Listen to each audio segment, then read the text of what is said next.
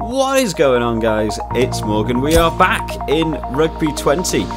This wasn't the video I was planning on making today. I've just finished watching the Super League match between the Blues and the Chiefs, and I was going to be doing another review video. If you guys haven't seen some of my other review videos, make sure you go back and check them out. We've been following the Super League matches that have been taken on the little tournament, and just sort of review of what I thought about the game, things that happened within the game whilst playing a bit of Rugby 20 in the background. So go check them out. I was going to be doing another one on that, and I will be making one later on. But as I logged in today, I realised that in the top right there you can see I am level 99 and I am very close to being level 100. And I thought, I have no idea what happens when you reach level 100 in this game. Does it max out? Do you get some sort of special rewards? And I thought some other people might find it interesting. So I thought I'd log in and just do a quick video about, I'm going to play one game and put all my challenge cards on so that I can get the most XP out of the game. We'll get to level 100 just to see what we get for turning level 100 and see if it's worth it. Let's quickly check out the challenges. What have we got? Play in the rain. Wow, they really push the boat out with some of these challenges in Rugby 20. They really, so these games are just not the most challenging in terms of what they offer you. You get 3 lots of challenge cards. I mean, is that a good reward? The SP 8000 is not bad for completing 3 fairly easy challenges. I'd like to see them arrange some of those challenges that they were a little bit more difficult. Let's see what it's reset me to today. That's fine. Well, we'll play it rain. That's absolutely fine. I'm going to check it on a 5-minute game. We don't need to do too much. I'm already 81% of the way. And we'll just go into the solo. And this is the Wales team that I've been playing with, that I've made. We'll put all the challenges on. We're against Munster. And let's put all the challenges on for getting the most XP out of the game. Right, guys, I picked some challenge cards. We've got score 3 tries, score 2 tries, and win by 20 points. We're against Munster, a massively higher rated team than us, with a percentage chance of us winning massively against us. But this game isn't the most difficult, so I think we should definitely be able to win. Let's get into this game. Right, here we are, guys. Let's get this started. Oh, we've got the joyous thing in this game where for some reason you can play teams in almost identical kits, and you don't get the choice of whether to choose the home or away kits. I really hope they change that in a future patch. It does get quite annoying. Obviously, I've got this, you know, created fantasy Wales team here, playing Munster. We're both going to be in red.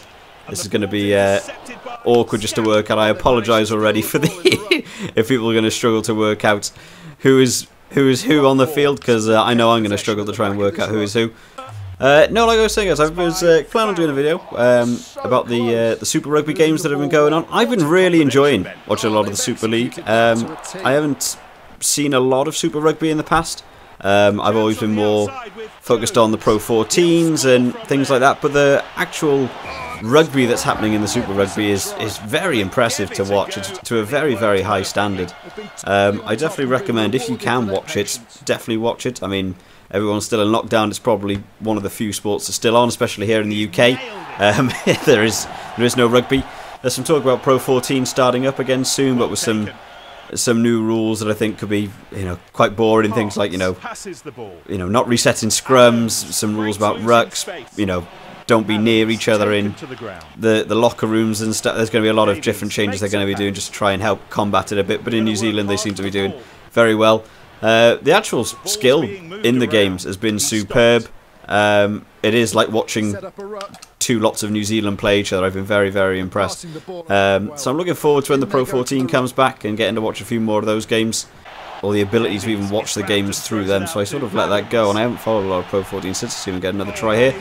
There's 2 of the 3 we needed. We're 33 minutes in, smashing through this game.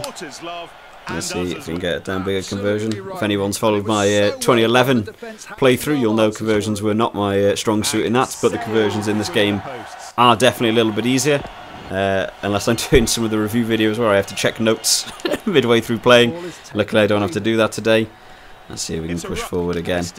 The difficulty level in this game, we are playing on Pro still. It isn't difficult to win in this game. I really hope they do some sort of patch in the future where they get to make a bit more difficult angle to the game. Let's see if we can get Corey Allen here. Oh, not enough there. Right, it's half time. Let's just get it off the field here. We'll go into the second half. We only need one more try to hit some of our challenges. How are our team doing? Oh, we've actually got a couple of people down here. Right, let's do some quick subs. Okay, we'll go for 4 subs for now, and we might put the winger in the centre on later on. Yes, we've already got, if you guys see in the top right there, so we've already got the challenge for the week, section 1 done. We've got the 2 tries. We need 1 more try, 1 more conversion. That'll see us through to getting all the challenges, which should hopefully give us enough XP in this game. Let's see if we go for an interception along here. They're going to go wide. There we go, Justin Tipperick, good move. Right, let's try and get wide here. We've got some moves, come on, and out one more. Josh Adams, he's got some speed. Kick it through. Oh, great pick-up, Tompkins. Let's keep working our way through. Let's spread this nice and wide. Oh, there's a little hole in the middle. We'll try and go through here with Liam Williams. There we go, still pushing forwards. Let's get in out, get it to Corey Allen, who has got some great speed around the outside. Boom, there we go. That's the 3 tries done. We need to get the conversion to get that final challenge done. Shouldn't be too difficult. Oh, we actually got a bit of an angle here. I thought we were a little bit closer in. Let's see if we can try and kick this through. Dan Bigger. Oh, well, it was on target, not enough power. Elliot D making some good, moving up the wing. Josh Adams, little kick through. He should be able to catch that. Yep, right, good. Everyone in. Well, let's try and spread wide quickly. Oh, Nick Tompkins.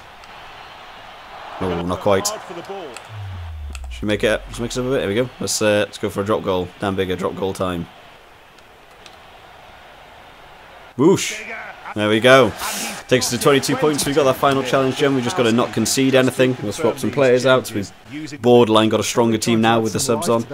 Hadley Parks, also great run through. Hadley Parks, of course, now off to Japan, so at club level anyway. So we might not be seeing Hadley Parks, which would be an awful shame for the Wales team too much in the future. It'd be interesting to see next Six Nations whether he'll still be in.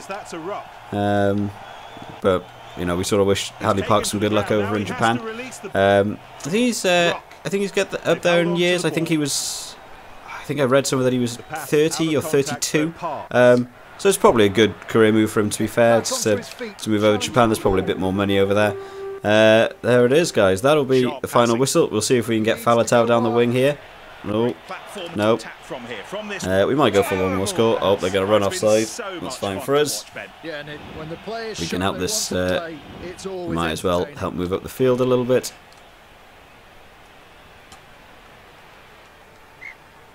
Did that go dead?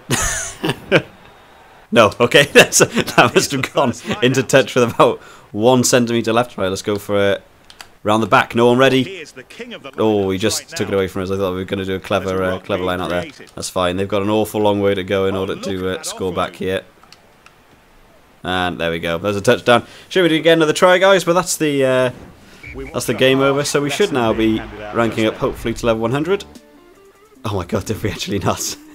Right, so we didn't actually get to level 100. We got to 99%. So I got 11,000 XP in that game, and I only went up by 1%. That's kind of mad. I don't know if that means maybe we've hit max level. Maybe you can't get higher than that. I'll play 1 more game just to see if it actually goes up, or whether your level actually maxes out to level 99 and you only get to 99%. Let's jump in another game and we'll see what happens. Right, guys, here we are.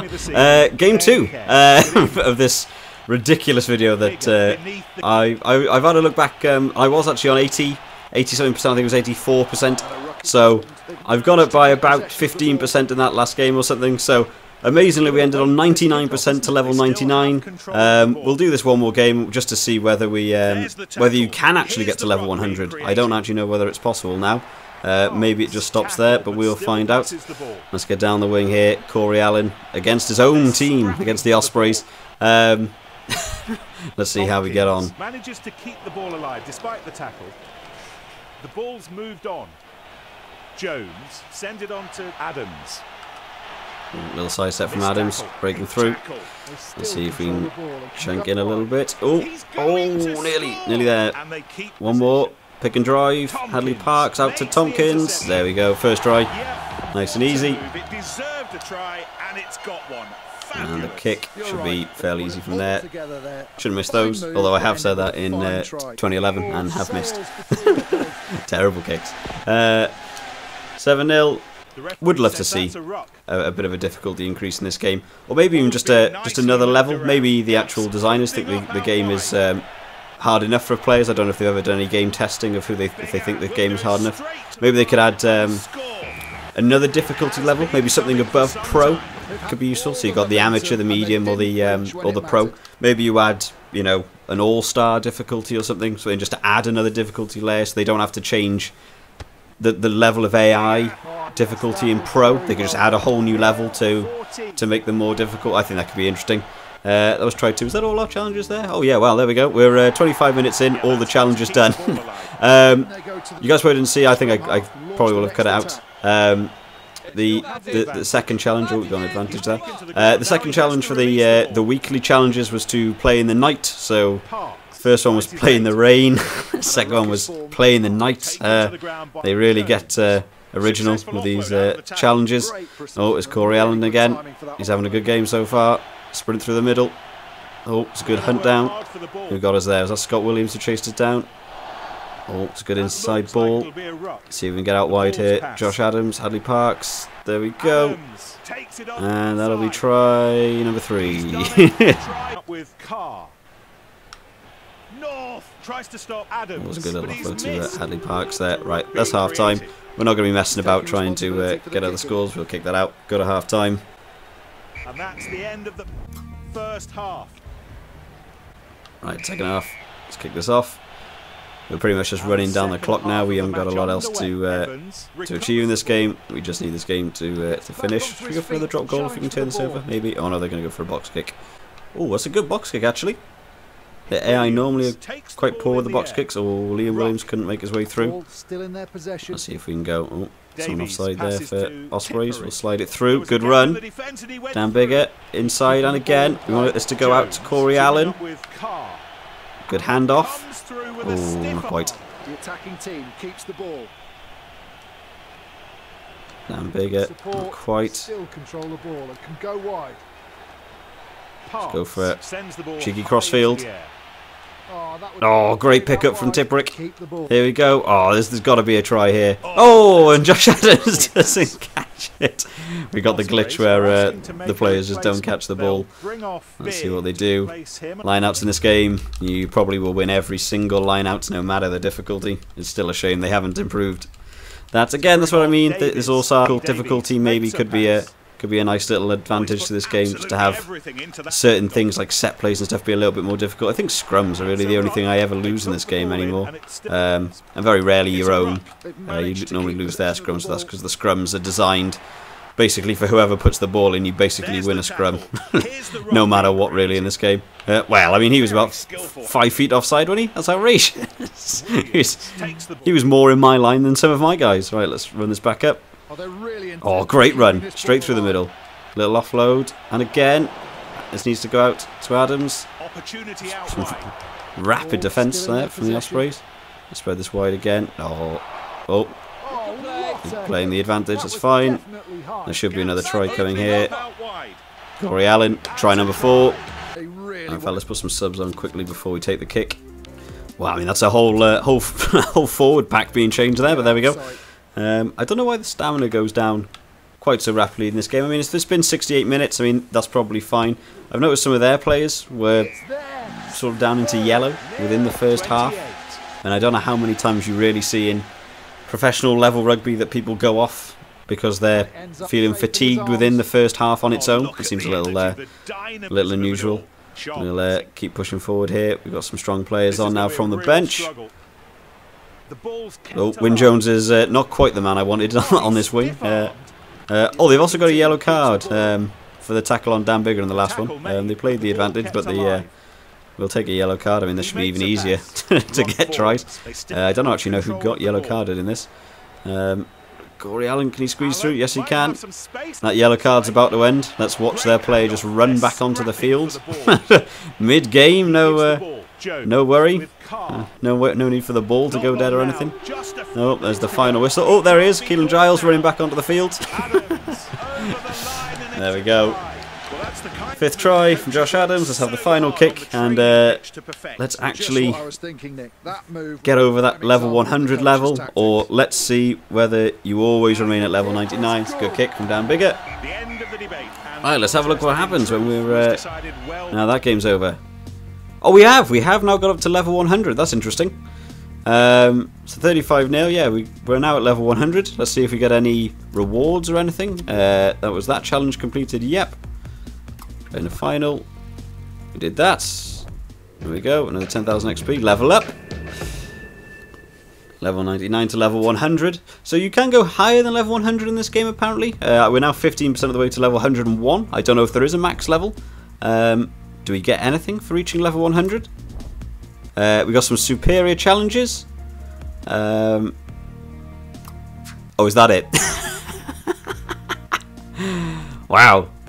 Right, so you don't get anything really for hitting level 100. We got that superior players pack. I mean, considering how much time you have to put into this game to really get to level 100, I don't really feel that's a fair reward. Let's open the superior challenges. I mean, oh yeah, superior challenge, not even players. Yeah, it's just, ooh, that's exciting, isn't it? How much is a superior challenges pack?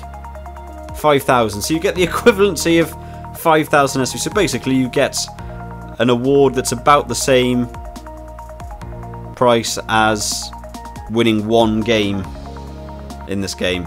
In my opinion, that's not really worth it. I mean, you know, you get to level 100 either way just by playing through the game. It's sort of a passive thing you win, but if you were, you know, if you're in the high levels and you're just determined to get to that level 100, in my opinion, not super worth it. I think they should definitely add in something for every 10 or 25 or 50, definitely for every 100 levels you go up in this game. I think you should get something, you know, maybe even 5 or 10 lots of the epic player packs or something, so you could actually get some better players in your team. Let me guys know what you think. Let me know if you guys are a higher level than me, or if you're still on the way to level 100. If any of you have even got to level 20 before people have just abandoned this game, which seems to have happened in terms of the multiplayer. Let me know if you think that reward is worth it, or what could be a better reward to be implemented into the game for leveling up. Make sure you drop this video a like, guys. Subscribe to the channel. I will be doing some more review videos about rugby and playing a bit more Rugby 20, along with some other games, so make sure you're subscribed so that you can keep up to date with all the new videos coming out. But that's it from me today, guys. I'll see you next time. Bye bye.